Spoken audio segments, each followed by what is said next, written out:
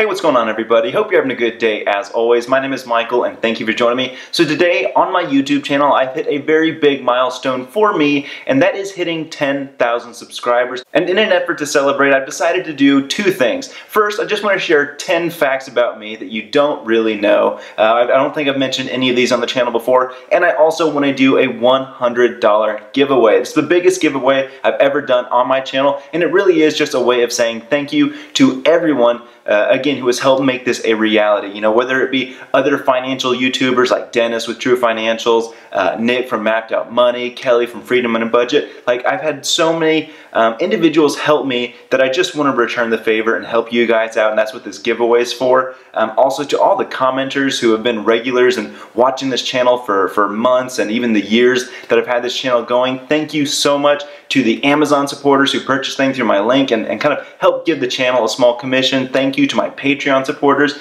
thank you. Just to everyone who has watched and kind of helped my channel grow little by little. Thank you, thank you, thank you. And so to show my appreciation, I do want to do this $100 giveaway. All you need to do to enter is leave a comment section down below, make sure you're a subscriber, like the video, and also share this video, right, to as many people as we can. That way we can do bigger and bigger giveaways in the future. I'm probably going to start doing these every 10,000, so 20,000, I'll probably do a $200 giveaway. But either way, leave a comment section, like, subscribe. It's all pretty easy stuff. But let's get on to the 10 facts about me that you didn't know. There's not going to be anything terribly crazy in here, but it's just kind of a fun video. So number one, you did not know that I'm a huge Alabama fan. Roll Tide. If you're not a college football fan, that probably doesn't mean anything at all to you, but if you do watch college football, Alabama has been dominating the past, I mean, what, decade pretty much? And I know a lot of you guys may think like, oh, cool, he's an Alabama fan, probably just a bandwagon fan. Not true at all. Give me a little bit of respect. I'm not that type of person.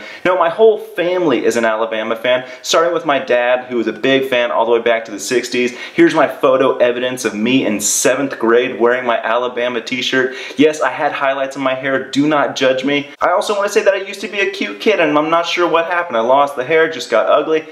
Whatever, time's not necessarily fair. But anyways, back to Alabama. Honestly, a very, very big family tradition is spending time with my brothers, my mom, my dad, on Saturdays, watching the game at their house. I had some friends that invited me out to San Diego here at the very end of August, and I almost said, no, I'm not gonna go because that is week 1 of the football season. I actually said that I would go, and I'm gonna watch the game there. I'm gonna be in San Diego at an Airbnb, and it'll be Saturday night, but I'm gonna stay in and watch the game. So yeah, that's fact number 1. I'm a huge Alabama football fan. If you've got a different favorite team, put it in the comment section down below. I would love to do a sort of rivalry thing during the football season. Next, fact number 2, it is a life goal of mine to build a house. Now, I've got a condo that I rent out. That's my rental property. Me and my girlfriend live at this house. I was considering putting an ADU or a tiny house in the backyard and renting out the main house.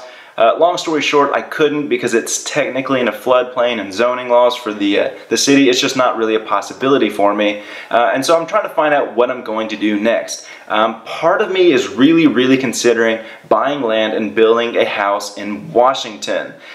We visited Vancouver Island over Christmas break with my girlfriend's family, and I had never been to the Pacific Northwest before, and it is honestly one of the most beautiful places I've ever been, and I can't help but want to maybe build a house out there. And this is not going to be some crazy house. It probably won't be any bigger than maybe like 800 square feet, but I want it to be off-grid. I want it to be solar. I want to use rainwater.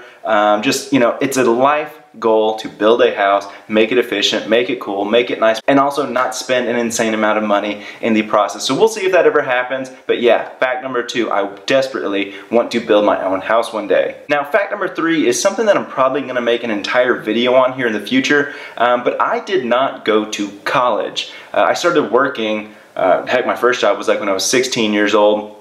And then when I graduated high school, I went to community college and kept working. And I thought I was eventually going to go to college, but I wasn't really sure what I wanted to do. And then I happened to get a job at the credit union, right? And that really kind of kick-started my whole career. And after a couple of years, I realized, like, why would I go to college if I've already got a good job? There's room for me to grow. I'm making good money. And so I just ultimately never went to college. It is something that I don't necessarily regret, but there's kind of things that I'm curious as to what my life would have been like had had I gone to college. But yeah, long story short, I did not go to college. All right, fact number 4, I am a huge animal lover. And she doesn't make a whole lot of appearances on this channel. And no, I'm not talking about my girlfriend. I'm talking about her dog, Riley. Riley is a little dachshund that honestly, it's kind of become a joke in our household, because right when we first started dating, I told her that I don't really like small dogs. You know, I actually had a dachshund growing up and it was just a yappy dog. And I just wasn't a big fan. I always liked big dogs, right? I like roughhousing with dogs. I think big dogs are just, I don't know, I absolutely love them. But she actually had a small dachshund and she's become pretty much my daughter. I love this dog to death. But in addition to dogs, like, I'm thinking about getting chickens just because I think it would be cool. It'd be fun to kind of have the eggs every day. You know, I live in Texas, but I've never ridden a horse. I think that's on my life goal list as well. When me and my girlfriend were in Thailand and we got to spend time with the elephants, like that was arguably one of the coolest life experiences I've ever had. So yeah, animals, huge lover. If you've got pets, definitely put it in the comment section down below. All right, fact number 5 is that I've actually been toying around with making either another YouTube channel or my own podcast. And I think creatively it would just be a fun thing to do. And there's so many other things outside of like finances and money that I want to talk about. And so I've debated doing that. I think I've got a few good ideas, a few really good channel names, but we'll see. I actually feel like I have a lot of room for improvement on my current channel, so it may not be the best thing to kind of add more work on top of that. So again, we'll see if I do this. If you think that it would be something interesting, I would love to know what you guys think. Alright, fact number 6 is that I'm a huge nerd at heart. While I may not be like totally upper tier nerd, you know, I absolutely love reading science fiction and fantasy. Me and my friends pretty much every week have a board game night. I've been to the Renaissance Fair. Back in the day when I was into video games more than I am today, I was deep into Final Fantasy, big into World of Warcraft. I kind of went deep into the rabbit hole for a while. And even though I don't really play as much these days, I still play games like Hearthstone and Heroes of the Storm. I guess you could say I'm just a big Blizzard fan. But yeah, all of this stuff, good times to me. If you guys need any good fantasy book recommendations, let me know. I've got a lot of good ones for you. Alright, number 7 isn't necessarily a fact, but just kind of what I enjoy, what I like. Some of my favorite podcasts are The Minimalist, love that podcast. Joe Rogan podcast, I think he's like the #1 podcast in the world. And people judge Joe Rogan all the time, but I have to say, honestly, if you've never listened to it before, just pick a random episode and I bet you enjoy it. He always has some of the most interesting, entertaining, just out there interviews that I've ever heard, and yeah, just a big, big fan. As far as YouTube channels that I love watching, recently I've been getting into all things woodworking. I don't know what it is. I'm not a carpenter, I'm not ever preparing to go down that route, but there's something deeply satisfying to me about watching carpenters work and people planing wood and building things with their hand. Absolutely love it. Going back to, you know, me wanting to build my own house, I love architectural videos. I don't know how to pronounce her last name. It's like Kirsten Dirksen, something like that, but I'll have a link down below. She goes to all these really, really interesting home sites, talks to the people about, you know, what their inspiration was, why they're doing that. Some people will build tiny houses, other people kind of live out in the middle of nowhere, but they kind of make this off-grid lifestyle work. All of these things I find super enjoyable. So yeah, if you're at all interested in that stuff, I'll have links down below there as well. Alright, fact number 8, I hate social media. Now this is 100% to the detriment of my channel. I know I would grow faster if I use Facebook, if I use Instagram. I have Twitter, but I almost never tweet anything. I just don't enjoy it. I don't know why. This is not a judgment of anyone that does use it. I just can't bring myself to do it. This has been a long thing, right? This is not anything new. Back when like MySpace first came out when I was in high school, I laughed at it and everyone was on it. All of my friends were, and I was just like, this is stupid. I will never use this. I can't do it. And it kind of just became this running joke that I was a grumpy old man and didn't like that newfangled technology. But yeah, I hate social media for the most part. All right, fact number 9. I have misophonia. And if you've never heard of this before, it is this god-awful condition to where there's certain sounds that when you hear it just drive you up the wall. Now, if you want to find out some really, really intense people on the internet that have misophonia, you can. Right? I would say I'm lucky not to have it as bad as some of these people out there, like, you know, people that just go into fits of rage and anger and yell at strangers, or, you know, they can't be in the same room as someone else. I'm not quite that bad, but yeah, if you're at all like smacking or chewing loudly, hell, even breathing loudly, shuffling your feet, It's not a criticism of you, it's more of my issue, but it drives me up the wall. I cannot stand it. Right? And there's textural things like the feeling and the sound of stretching cotton balls. Ugh, can't do it. I distinctly remember being in high school taking an economics test, and this girl behind me had like this fast food drink, and she was like, the drink was done, but she was like crunching her ice while everyone took the test. So everything was quiet except for this girl behind me crunching her ice.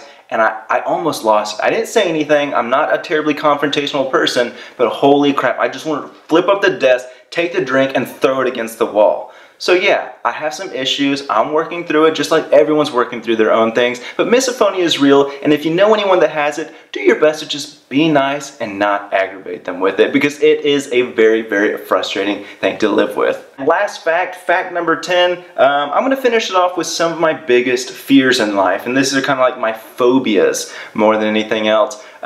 First off, I'm afraid of heights, right?